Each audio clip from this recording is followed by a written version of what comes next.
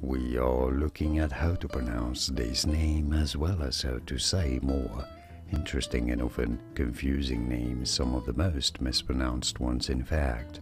So make sure to stay tuned for those. For reference, in Spanish it is said as Ariana.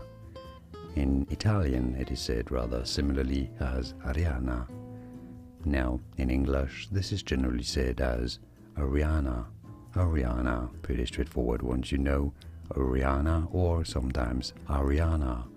And now you know. More videos here on how to pronounce more interesting names whose pronunciations aren't always obvious. Do you know how to pronounce those correctly? You will after watching this. I'll see you there to learn more. Thanks for watching.